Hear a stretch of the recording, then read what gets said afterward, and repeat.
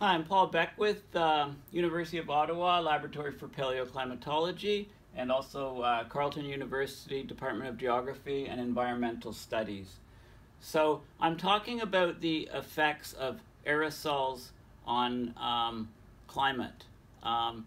Most people, the emphasis is always on the effect of greenhouse gases on the climate, but the aerosol particles have a very important effect. It's very difficult to model them, and they have multiple effects. They have direct effects on reducing sunlight reaching the surface. They have effects on increasing the nature and type and lifetime of clouds, which also affects global temperatures. So I'm trying to break down these factors into trying to explain sort of as part of the story of this. I say part because it's a very complex story.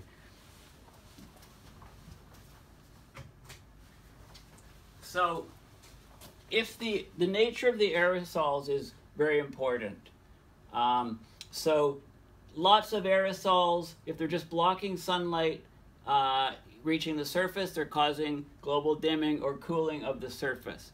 But if a lot of the aerosols are black carbon particles, then they're absorbing the sunlight. They're not reflecting it back into space. It's totally different from sulfur dioxide aerosols. So black carbon aerosols are absorbing that sunlight in the soot, and that's heating the atmosphere, and then that heat radiates down to the surface. So the net effect of the black carbon, if the aerosols are mostly black carbon, then that will actually cause a global warming. It won't cause dimming and cooling. Okay, so let's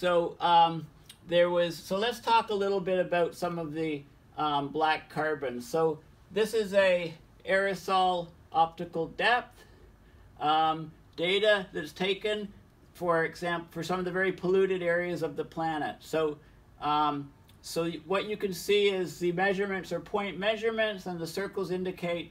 So if the optical depth is red, indicated red, then the atmosphere is very thick of particles, and it blocks sunlight reaching the surface. So look at these numbers here, if it's low, then there's more sunlight reaching down. So this is very variable across the surface of the Earth. It's mostly a terrestrial issue, and then you have transport of these particles elsewhere. But it's a much higher effect in the regions where near the source regions of these particles.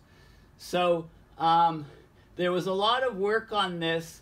There was a lot of modeling done during the Cold War on the idea of a nuclear exchange and how it would bring all kinds of particles, aerosols, up into the atmosphere, block the sunlight, cause a nuclear winter after a major nuclear war. So a key component of smoke is this black carbon. It's the strongest absorber of visible solar radiation. So it became a central issue in climate change research when we get satellite data, in situ ground observations, concluding that the global solar absorption, direct radiative forcing by atmospheric black carbon is as much as 0.9 watts per square meter, second only to the CO2 direct radiative forcing.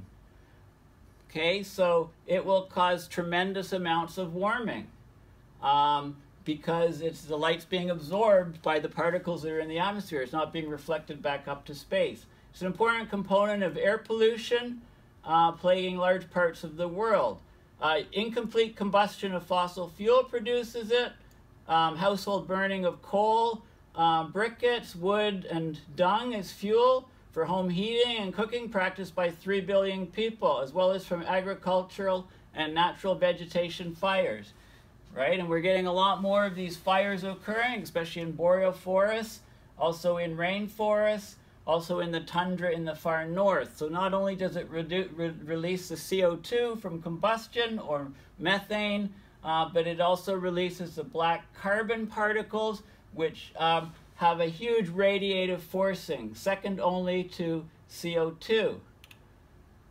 Okay, so there's also an estimated worldwide 7 million premature deaths annually, most being in East and South Asia.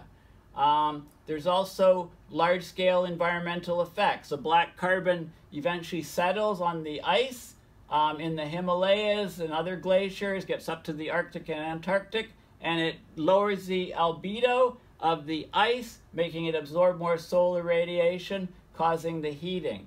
So not only, it also does the global dimming at the surface, which can cause drought at the surface if it affects rainfall, reduces evaporation, less water vapor in the atmosphere, and it also can affect crop growth with less sunlight.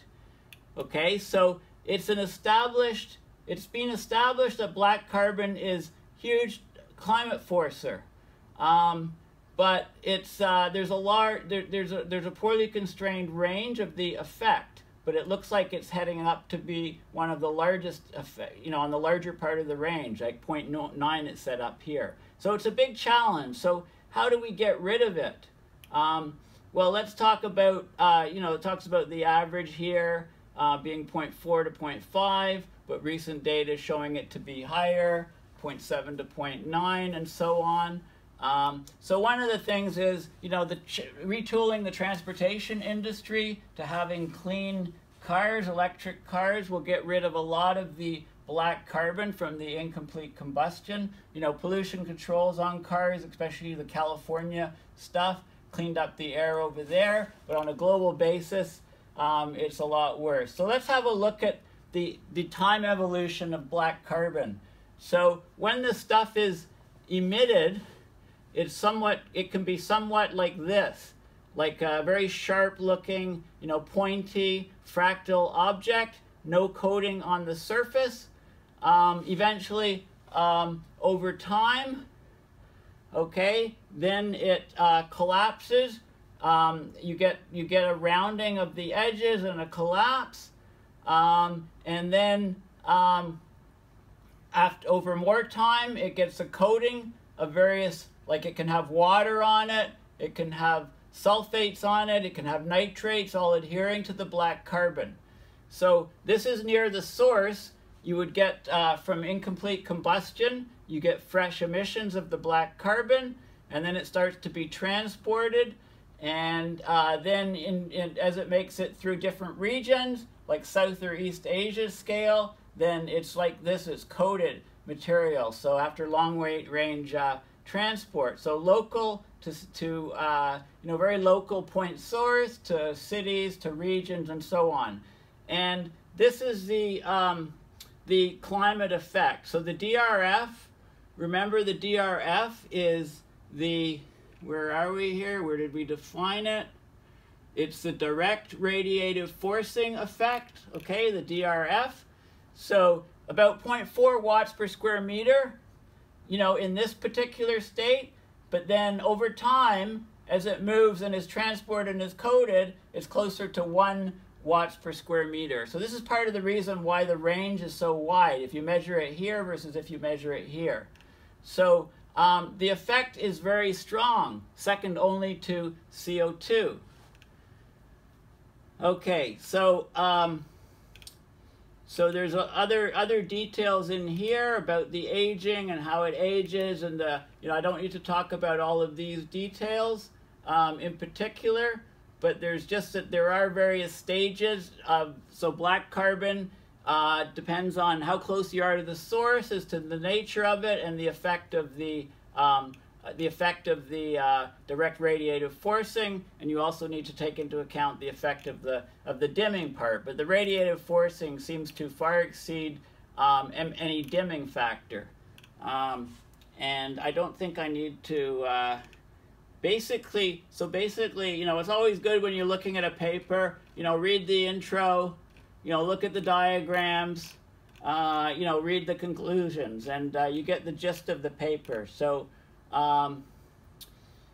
So basically, there has been an emphasis worldwide to start addressing this black carbon aerosol climate effect.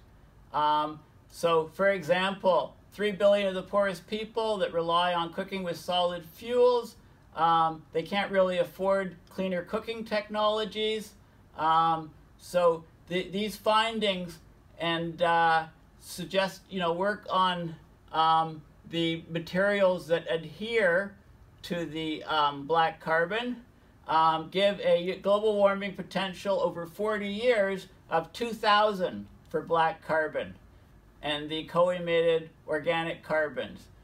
Okay, so this is a phenomenal number, a global warming potential of 2,000 over 40 years for black carbon. It's a huge number. So reducing, so part of that large rise in temperature seems to be due to the black carbon component of aerosols. So those aerosols are not causing global dimming. Those aerosols are causing, they're reducing sunlight at the surface, but they're causing global dimming from black carbon actually leads to global warming, which is not a point that a lot of people are aware of. So the type of aerosols are very important. If they're sulfur aerosols, they'll reflect the incoming sunlight, shortwave, back into space. There's less shortwave reaching the ground. You get global dimming, and you also get a cooling effect, which the planet doesn't cool. It did from the 40s to the pre-80s, but then the greenhouse gas effect swamped out the aerosol effect, and we've got large warming, but also that global dimming effect was reduced by the reduction of sulfur dioxide in the aerosol pollutants. Now we have more fires. We still have the incomplete combustion. We have all these cooking fires and things that, of dung and coal and things in Asia, the 3 billion of the poorest people. So the black carbon levels are extremely high. So black carbon in the atmosphere, these particles, they cause global dimming at the surface, but they greatly accelerate global warming because the energy is not reflected back to space from the shortwave radiation. It's absorbed in the black carbon, heating up the atmosphere. The atmosphere is heating up, and that heat is transferred in all directions, including to the surface, where it causes the warming. Okay, so the picture is quite a bit more complicated, and I'm going to just remind you, actually, no, this is okay. So I can remind you that the warming from the 80s to 2010, 0.6 degrees Celsius, and based on the Intergovernmental Panel on Climate Change radiative forcing numbers, for aerosols, there's a wide range, anywhere from minus 0.77 watts per square meter to 0.23 watts per square meter. So global dimming of about 0.45 degrees up to global warming of 0.15 degrees. So there's a wide range of factors there, none of which approach numbers that you may hear of, if we stopped all industry, temperature would jump 4 degrees because of global dimming. That's completely ridiculous, fabricated, non-scientific number. The number 0.45 or 0.5 could be closer to the reality, but again, the picture is a lot more complicated because there's a direct and indirect effects, but there's also the type of aerosols are very important. Sulfur dioxide will cause the global dimming and cause some cooling when you add it, so it'll reduce the warming from the greenhouse gas effect. But if it's a black carbon, if that's dominating the aerosol pollutants, then it will cause global dimming, yes, but it will also cause great global warming because the atmosphere is being heated. That energy is being absorbed by the black carbon particles. It's not being reflected out to space. So I hope this helps. Please, support my work at my website, paulbeckwith.net, with a donation if you're able to. And my next video, I'm going to get into the intricacies of solar radiation management with sulfur dioxide in the upper atmosphere. Thank you.